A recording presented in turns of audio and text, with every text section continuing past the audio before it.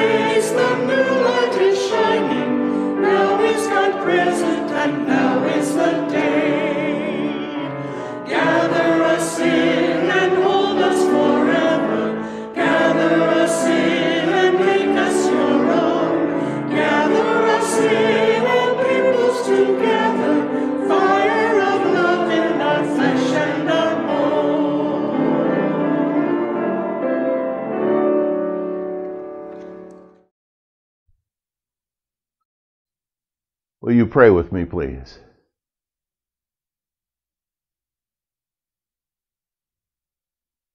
Compassionate God, you have compassion enough for all. Lord, in your mercy, have compassion for us.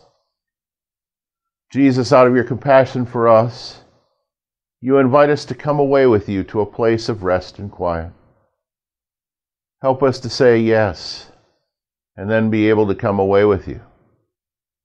Lord, in your mercy, have compassion for us. Lord, out of your compassion, you care for those who are harassed, helpless, and lost. Sometimes we feel that way ourselves. Lord, in your mercy, have compassion for all of us. Lord, in your compassion, teach us to follow you, to trust you, to love as you love. Lord, in your compassion, feed us who are hungry, physically, emotionally, and spiritually. Lord, in your compassion, heal us in the places that we need to be healed. Lord, in your mercy, have compassion for us. Lord, in your having compassion for us, teach us to have compassion for others as you do. Help us to show compassion in action the way that you did. And remind us when it is time to come away with you for quiet and rest. Lord, in your mercy, have compassion for us. Lord, in your having compassion to us, teach us how to approach you, knowing that you always welcome us. Teach us how to speak openly and honestly with you, and listen as you guide us and correct us.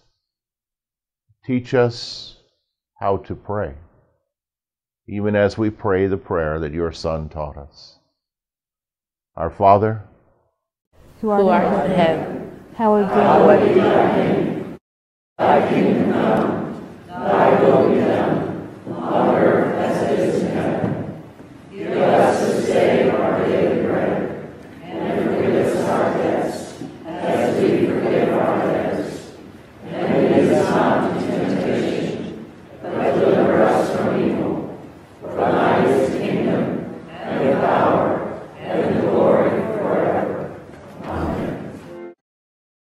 Won't you join me in a reading from Philippians chapter 1, verses 21 through 30?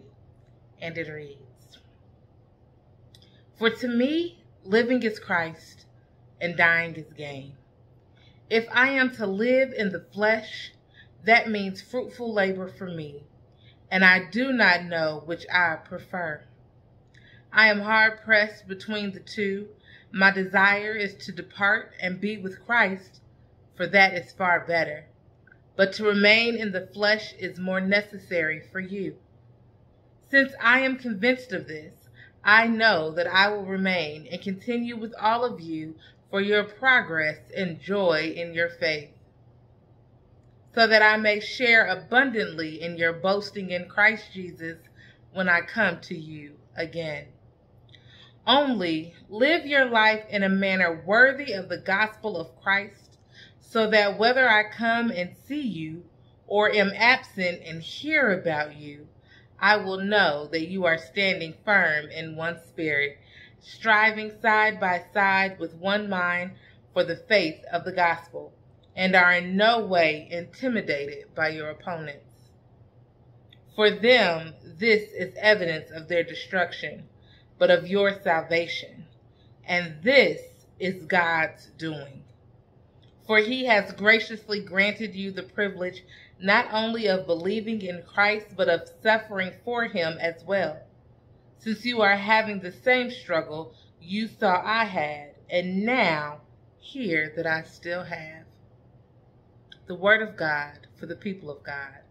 Praise be unto God. Each day I'll do a golden deed, by helping those who are in need. My life on earth is but a span, and so I'll do the best I can. Life's evening sun, is sinking low, a few more days, and I must go to meet the deeds that I have done, where there will be no setting sun. To be a child of God each day, my life must shine along the way. I'll sing His praise while the ages roll, and try to help some troubled soul. Life's evening sun, is sinking low, a few more days, and I must go to meet the deeds that I have done, where there will be no setting sun. While traveling down life's weary road, I'll try to live some travelers low. I'll try to change each night to day, make roses bloom along the way. Life's evening sun, is sinking low, a few more days, and I must go to meet the deeds that I have done, where there will be no setting sun. Grace and peace to you in the name of our Lord Jesus Christ. Today we're visiting Philippians chapter 1, 21 to 30. This is one of just my favorite letters in the Bible. It is written by Paul, they believe. Many of the letters are considered written by somebody else using Paul's name. That was common in those days, but this one is genuinely Paul. And it's a beautiful letter. It is considered a letter of love. The reason for this is many of the churches that Paul had written to were churches who, and they're all starting out, they're trying to figure things out, and their letters helping them do that. Their letters giving them instructions on how to be a church, on what to do to be a church, how to behave, some to behave, stop doing these things. But this one is to the church in Philippi, and they are behaving. And so they've got it figured out pretty well. And it's one of Paul's favorite churches. It's a very small church, a very poor church. It's the first church he planted in the Europe area. And it's one of his favorite churches. And so it's a very different letter because he doesn't have to send a lot of instructions. And we get a chance to see a little bit more about who Paul is. We get a chance to hear his feelings, his emotions, and it just happens that it's coming from Paul while he's in jail. And so, he's stressed, I'm sure, not in the best place emotionally. And so we get to see and hear a little bit more of Paul rather than the instructor or the minister as far as how do we be church. So it's a beautiful letter in so many ways. And so it's a really refreshing love letter from Paul. And so that's why I enjoy it so much. And it has so much to tell us in this world. In this letter, Paul is writing to them, and he expresses some anxiety here. He is battling within himself with how hard it is to do the work he does. He is saying, gosh, it'd just be easier to go ahead and die. Some people have said, is he thinking about suicide? Does he know? How does he have this choice here? Is he going to kill himself? Is he going to do something bad so he can be killed? But no, that's not what scholars think. It's just that, he's faced this so many times that he's just playing with this thought of what happens here. And the reality of, gosh, it'd just be easier to be with Jesus. And I think many people in this world have that thought. It would just be easier to be with Jesus and have my reward, if that's how you view it, or be at this peaceful place where there are none of these stresses. And I think a lot of people, at least where I'm at, a lot of people view faith as that, as how do I get this reward? But Paul, so he's talking himself through that. Why do we do this work and when do we get this reward? And he comes around to the fact that he has work to do, this fruitful labor. And so what is fruitful labor? And that's very important as we look over the life and the love of Jesus Christ. And I think so many people miss that today in Scripture. And that is what Jesus' life was about, was the fact that we are called to fruitful labor in this world. Being faithful, following Jesus Christ is not about, do I get to heaven at the end of this? It is not all about, salvation is not all about, am I going to heaven or going to hell? It truly is about, how do I live in this world? Jesus, time and time again, calls us to bring the kingdom of heaven to earth. That is what we are called to. Not, am I personally getting to heaven? But to be a part of this wonderful thing, to help make sure all people have food and medical care and love, to make sure that do you personally know that God loves you unconditionally, always? And that is what Paul is wrestling with. Oh, I'm supposed to spread the word of God. I'm supposed to let everyone know that Jesus was here on this earth and died and rose again. How do I do that? This is hard work and people are persecuting me and oh my goodness. And then he remembers, oh, this is fruitful work. It's not just about. It is not just about. Do I get to go be at the feet of Jesus for eternity? It is about making sure I do my best to help people understand that, to help them understand there is a better way of life, better than persecuting others, better than harming others, better than holding on to everything I can get, better than not loving others, but loving myself only. And Paul has to talk himself through that. He is an amazing person. He had this amazing transformation moment. He has been gifted over and over again by God as he walks through this. He has been protected by God in some of the worst times you can imagine as he does this ministry.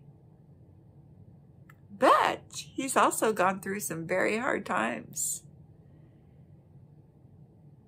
And he needs strength too. And somehow this tiny little church that's very poor has been his strength in this. They are the ones that have somehow come through for him. And that's so true in life. You know, people oftentimes look for these big, amazing happenings. We look for that wonderful transformation moment where lights flash from the sky and things happen and we can, but for me, the true transformations of people, the long-lasting transformations, the things that sustain us the most in this world, oftentimes come from the most unlikely, quiet, sacred moments with the people you would never expect them from. The poor, tiny church in a far-off area that's kind of disconnected from some of the other area was the one that sent someone to care for him, that gave resources that they really didn't have, gave him an outlet to write a personal letter that he probably needed to write. That was a blessing that Paul needed. It was a true love letter. A letter that said, God sustained me with things I didn't even know that I had, that I needed from the least likely source there was. The least of these. Because when we give to the least of these, we receive.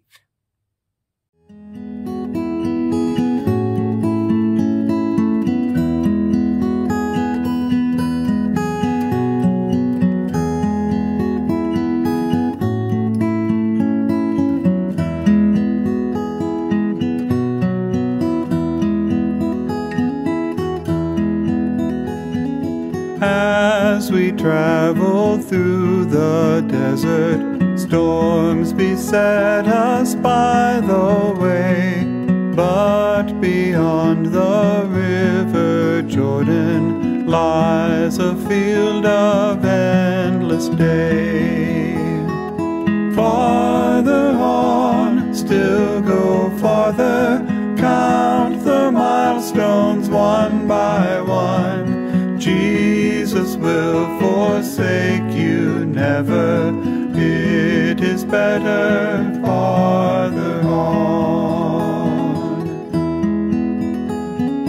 Oh, my brother, are you weary from the roughness of the way?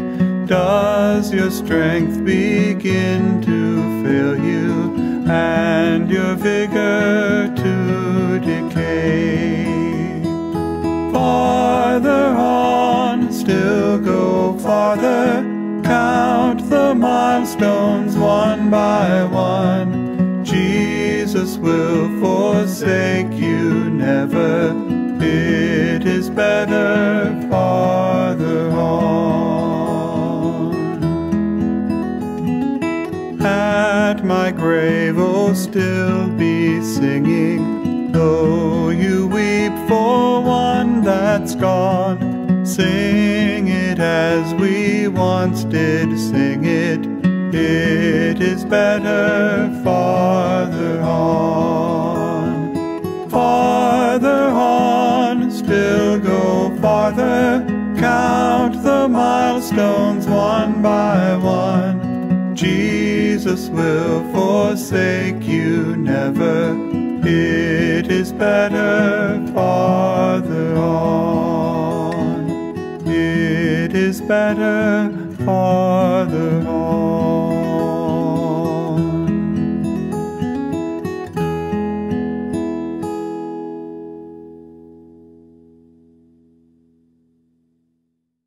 Sometimes it doesn't seem like enough. This table before me doesn't seem very big, but the table that we are joining at right now isn't just this place, but it's where you are too.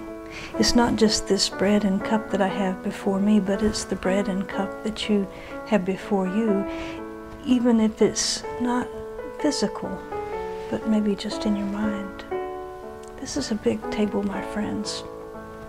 And as we come, we realize that God's realm is made of small amounts given with great love.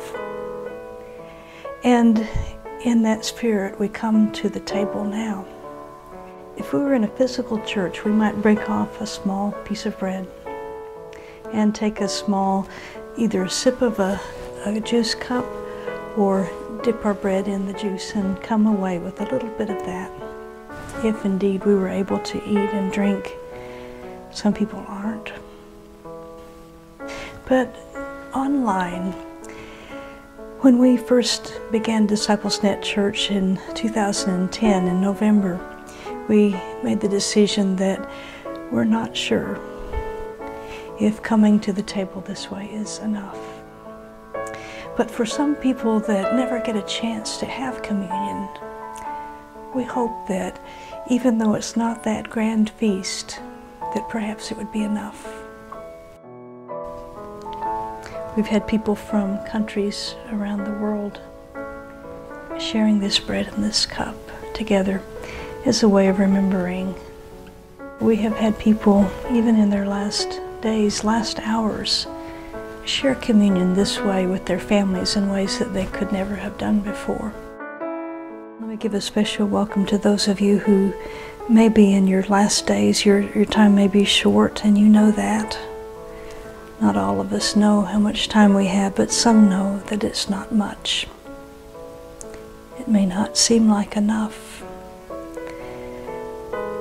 But friends, let me tell you that committed to God, as we've heard today, little things can go great ways. And in the kingdom of God, that realm of God, it doesn't take a lot. That it indeed is good. Let us pray. Gracious God, we thank you for the people that are listening here. We thank you for their lives. We thank you for the hearts that they give to you. We ask that you knit together the hearts of each one that's listening here, separated by distance and time, but one at your table, one joined in your love, dear Lord. And God, we ask that you bless the bread and the cup, whether it's physical or in the mind of each of us gathered here, as we do it in love. And we give our hearts to you, dear God. For it's in Jesus' name we pray. Amen. For on that last night, as Jesus was eating with his disciples, he took a loaf of bread, and after he had blessed it, he broke it and said to them, "This is my body, that is for you. Do this in remembrance of me." And in the same way, after they had finished eating, he took a cup.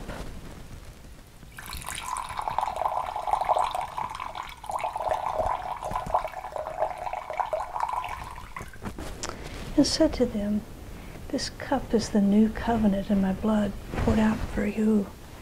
Do this in remembrance of me.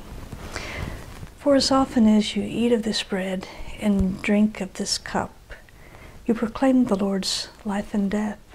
You tell the Lord's story until he comes again. Won't you eat now and drink and share the Lord?"